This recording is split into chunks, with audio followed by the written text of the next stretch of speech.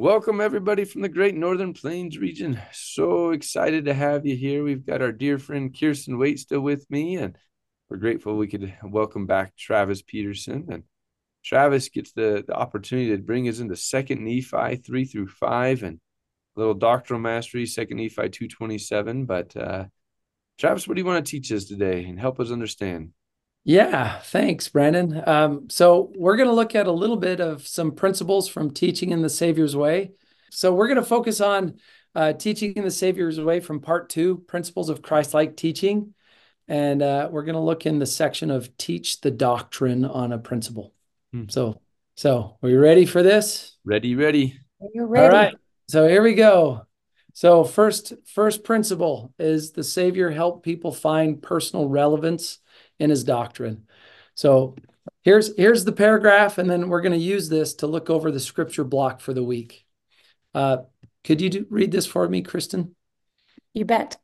As you consider the needs of those you teach, think about how the truths in the scriptures could be meaningful and useful in their circumstances. One way you can help learners see the relevance of the truths they are discovering is by asking questions like, how can this help you with something you are experiencing now? Why is it important for you to know this?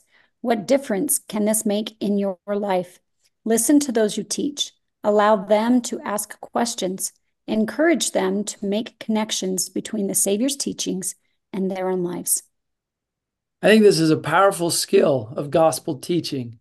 A wise person once said that no one really cares to talk about things that they're not interested in, and I think it's important to identify those things that are interesting or are relevant to a student. And so, using what you just read, Kristen and Brandon, I want you to be included in this discussion. I just want to discuss over this scripture block here on the left. These are the lessons from the manual that we've been asked to cover this week, and some seminaries are different. Some only have 4 lessons a week. Some might have a in-service day, or someone might, have a different schedule that what you can't teach all 5. And so you have to make a decision on which ones you are going to teach. So can you just talk me through this, Brandon? When you look over the lesson schedule for the week of 2nd Nephi 3 through 5, are there any lessons that stand out to you that you feel like are really relevant to your students that you would really like to make sure you cover in class? And that's hard because I have to separate what I want versus what I feel would be best for them. Yeah. And I know in Nephi's psalm, he talks about his pains and what he's gone through and the afflictions and how he relies on the Savior. And so that one just jumps right off the page to me as something that my students would love to be able to feel the relevance of what Nephi is going through and what they're going through. Well said. Well said. Would you agree, Kristen, or would you have another lesson that kind of speaks to your class and to the students that you teach? Well, depending on my class. So actually, 2 of them are jumping out at me. For one of my classes, I really having a strong testimony of the prophet Joseph Smith and all that we enjoy because of the restoration of the gospel. Um, I feel would be really important for one of my classes. And my other class, we spend a lot of time talking about how to find and feel joy. And I think that living after the manner of happiness in 2nd Nephi 5 would be very beneficial for them. Yeah. So my counsel to all of our called teachers is to really look at the week. I don't know when you might be looking up for the upcoming lessons, but in my mind, usually on the Friday or sometime that weekend, I'm looking at the overview and I'm kind of looking at my schedule and I'm kind of deciding, okay, which ones are going to make the schedule and which ones are not. Remember, we're a home-centered, church-supported organization. We want to facilitate what's happening in the home with what we're doing in seminary, but that also means that we don't have to cover everything. And so we have to make sure that we decide on what's going to be most meaningful for our students. I think it's really important, though, to make sure we understand that we never skip doctrinal mastery. So whatever our schedule is, we always make sure we make room for doctrinal mastery. We want to hit that. But in my case, I know I'm kind of like you, Brandon. I think about a lot of my kids and what they're going through right now. And I just know that a lot of them are struggling. And I think Second Nephi 4 is kind of a must for me. I just feel like a lot of my kids are going through some experiences right now that they could use some connection with the Savior and how he can help us get through some really hard times. And so that's what I'm going to focus on today is we're going to do some lesson ideas for Second Nephi 4. But I just really encourage to go through this process of deciding what's going to be best for your students as you look over your teaching schedule. So are we good with that? Any other comments on this principle of choosing what's best for your students?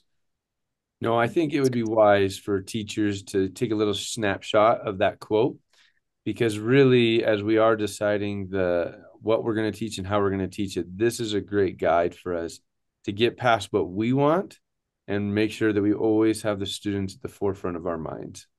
Yeah, it's a big deal. I mean, and I love how you brought up, Kristen, focusing on the prophets, awesome, and the restoration.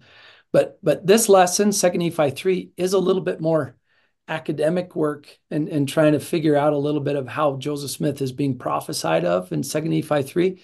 And I don't think you skip it, but I'm just saying, I just know for some of my students, I don't know if they would feel as much as they would like with Second Nephi 4. And I think it's important just to make those decisions based on what you know about your students. All right. Well, we're going to go on to just another part of teaching in the Savior's way. This is in part 3 again, still with principles of Christ-like teaching, but we're going to focus on invite diligent learning. That section there has some great principles of how to invite students to be a part of your lesson. And the one principle that I want to focus in on today is the Savior helped others take responsibility for their learning. So I've got this little quote from the manual. Brandon, it's your turn to read. Would you be willing to read this? It might seem easier to just tell learners all the things you think they should know. However, Elder David A. Bednar counseled, our intent ought not to be, what do I tell them? Instead, the questions to ask ourselves are, what can I invite them to do? What inspired questions can I ask that, if they are willing to respond, will begin to invite the Holy Ghost into their lives? I love that question. What can I invite them to do, right? It's kind of like what you said, Brandon, earlier. It's really not about me. It's about what's best for my students. Well, on the sidebar here, this comes right out of teaching in the Savior's way, are some ways that you could apply this principle. A lot of them are great ideas. They're very general. They're not very specific, leaving you a lot of room to kind of think about how you might do this with your lesson. The one principle or application I'm going to focus on is asking questions that encourage learners to find answers in God's word. I just think that that's really a great skill. Like if you're trying to give them something to do in the scriptures, allowing them to find things in the scriptures on their own is a great teaching skill that teaches like the Savior. And so that's what I'm going to try to model today with Second Nephi chapter 4. We're going to focus on these verses, and we're really going to just try to focus on questions that encourage students to find answers in the Word of God. So I've got 3 activities I just want to suggest that we could do. And a lot of this comes from the teacher's manual. What I've done is I've looked at the teacher's manual and I've adapted it a little bit more to be more focused on helping students find answers for themselves in the scriptures. So that's kind of the background to this. So activity number 1 is an object lesson. I think, how can you teach the gospel without just a little object lesson, right? So, Kristen, you're going to be my guinea pig. Are you okay with this? Great. It's only because of this idea. The Holy Ghost is really like a mirror of truth. And this comes from Jacob chapter 4, verse 6, that the Spirit speaketh of things as they really are. I know there are some mirrors that distort your image, but most cases we use a mirror because we want to see things as they really are. So here's the object lesson. Why do you use a mirror to put on makeup, Kristen? Why is that part of doing makeup? Why would you want a mirror for that? So that your mascara doesn't end up in your bangs, right? And your So, lipstick doesn't end up on your cheeks. so how close do you get to the mirror when you're doing your mascara and your eyeliner and your how close are you getting? Depends on if I'm driving or not. You should not admit this. This is recorded. How close? Uh, so when I'm putting on my makeup, I do like it to be, I'm not going to stand in the other room and then look into the mirror. I need it to be pretty close in front of me so that I can see, to make sure that when I'm putting my mascara near my eye, I'm not going to poke my eye out, right? Yeah, So you want to be close enough that it actually is beneficial. yeah. Describe to me lighting. How's lighting when you're doing this, and why is that important to have good lighting? Well, if you're putting your makeup on in the dark, it's like putting it on without a mirror. Yeah. So you do have to have some good lighting. Yeah, this is a fun conversation to have with teenage girls. Just saying, it's just a fun conversation. So here's a question for everybody. I'm going to put Brandon on the spot. Would you rather go all day with an obvious problem with your makeup or your wardrobe, or would you rather have someone correct you and be like, dude, you got a stain, or you got your flies down, or like, would you rather have someone correct you, or would you rather go all day with that problem, Brandon? Correct me all day. I just think this is one of those principles that I think is great about the Holy Ghost is the Holy Ghost will correct you. And sometimes we don't like it. So I want you to look at verses 16 and 19 through 19, looking for how Nephi feels about his imperfections and flaws. I think that's an important part. But just consider for a moment our object lesson. Why is this a good thing? Like, why is this a good thing? I know that you're familiar with these verses, so let's just get right to it. I'm not going to give you Travis, a just time real to quick, read. did you mean Second Nephi 4? Yes, Second Nephi 4. Okay, Sorry, that's okay. obviously you could tell that I prepared this slide in the dark. I I was thank you. wondering if you wanted me to wait till the end of the presentation to tell you, or Yeah, right now. So, yeah. I'm hoping my other slides are right. I hope I don't make the wait, was same this the typo. object lesson? I No, was going to say, this seems like it's part of the object lesson here. no. Sometimes we need some course correction, This right? is to let all the teachers know that it's okay to make mistakes. Okay, would you look at 16 through 19? What do Yes. you see that Nephi describes as his imperfections and flaws? And why is this a good thing? Why is it good that he sees this? I like how he says in 19, the good part in 19 is that he rejoices, he desires to rejoice because he knows in whom he has trusted. Yeah, That even though there are these character flaws that he has, that he is a wretched man, because he grieves because of his iniquities, there's somebody greater, and that's the Savior Jesus Christ, whom he trusts to help him overcome that. yeah. And I think there's what do you think the relationship is between, yeah, I mean, he starts off at verse 16 and 17, right? Of my soul delighteth and all these wonderful things. But then in verse 17, he's like, nevertheless, I'm so overwhelmed with my flaws. And then you think about what you pointed out in verse 19 and why that's so important. But what's the relationship there, Kristen? I think it's that, it reminds me honestly of how we find hope in President Nelson's quote, right? That the joy we feel has everything to do with the focus of our lives Yeah. being on the Savior Jesus Christ. So the relationship here to me is he knows where the hope comes from. He's sad and has godly sorrow for the weakness that he experiences in life. But is he ever so grateful for a way to overcome that? Yeah. So, Brandon, can you relate to this? Can you relate to Nephi with this struggle? Absolutely. I mean, you were looking at the end of verse 17, but I was looking at verse 18.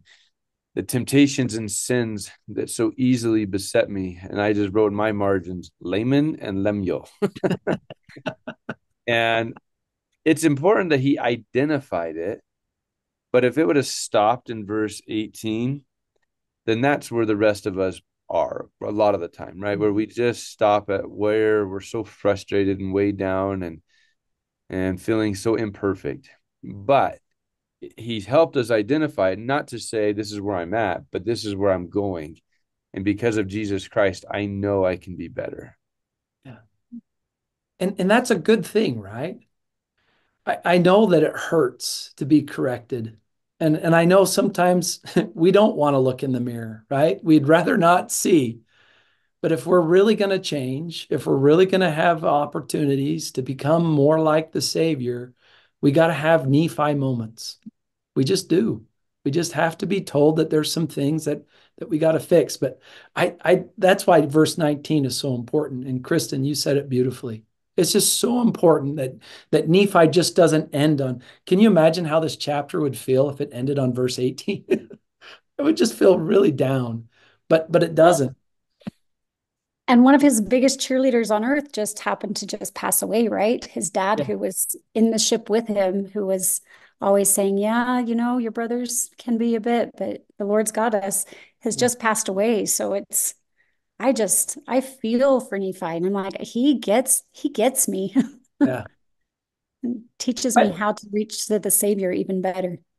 I just love this. And this is a great plot spot. So Brandon already pointed out, you could do a lot of application right here. If the spirit's there and the kids are getting it, and you could really just write down, hey, this is a great chance. What's one thing that you feel like, you're working on, and why is it okay that you know that, and let them have a chance to write that in their scriptures, or to make a note of that. I mean, this is relevant. That everybody feels this way. Everybody feels down, and I think this is just one of the times just to testify of Christ and say it's okay to feel not good enough. It's okay. That's not a bad thing. It's not a bad thing. What's not okay is staying there, staying where you're at. That's not what God wants. The whole point of you seeing what needs to change is so you can change it and fix it. Just like a friend saying, hey, did you know that your makeup is kind of, yeah, you can go fix it.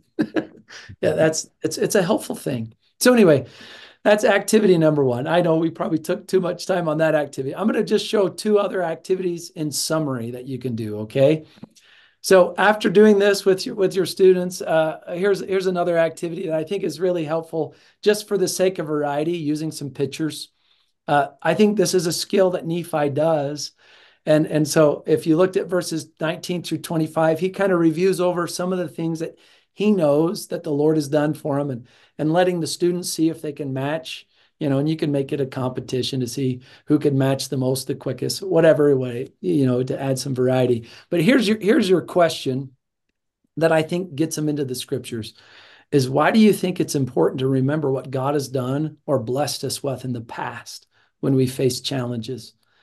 And then letting them search the scriptures. What evidence can you find in verses 26 through 29 that has helped Nephi, right?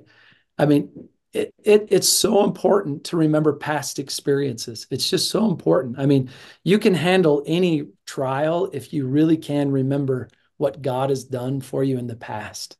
And I think it's a great opportunity for them to see that with Nephi, and then transition that to, like, how is your past experiences helping you now and what you're going through today, and kind of an application there. So that's activity number 2.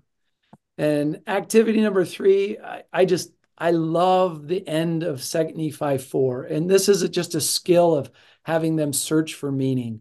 I don't think you have to do much with teaching this. I think it's more of, I just need to get out of the way of my students. So I would just say, read what Nephi says in a prayer, looking for what Jesus Christ can do for us in our challenges, and just highlight anything that's meaningful to you. And then asking some follow-up questions. What did you feel is important for us to know about the Savior? What did you learn about him?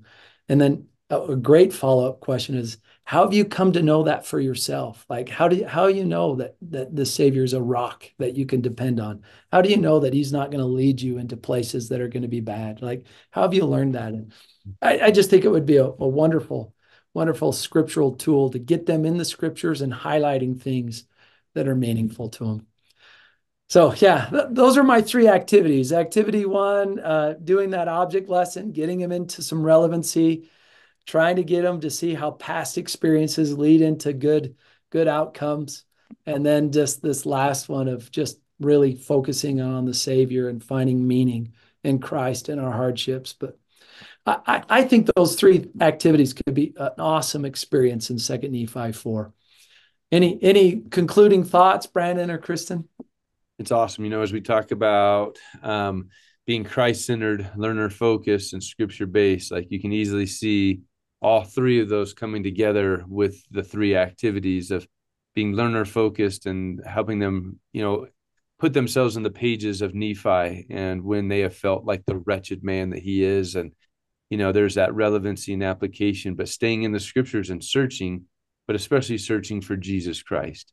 And so it's a great opportunity to help us and our students to become more converted to Jesus Christ. So thank you for that, Travis. Yeah, you bet. I would just say this. Sometimes even as a teacher, you might feel like you're inadequate, right? That you're not doing as good of a job as so-and-so, or, and I just think you're just like Nephi. It's okay. And I just think the more we just trust the scriptures, trust the students, and definitely trust the Savior, you're going to have good experiences in the classroom. It might not happen all the time. There's Laman and Lemuel moments. There's problems, but I just have a testimony. The more we just put trust in the Savior, trust in the students, trust in the scriptures, it happens. It works really well. So I just leave that testimony with you.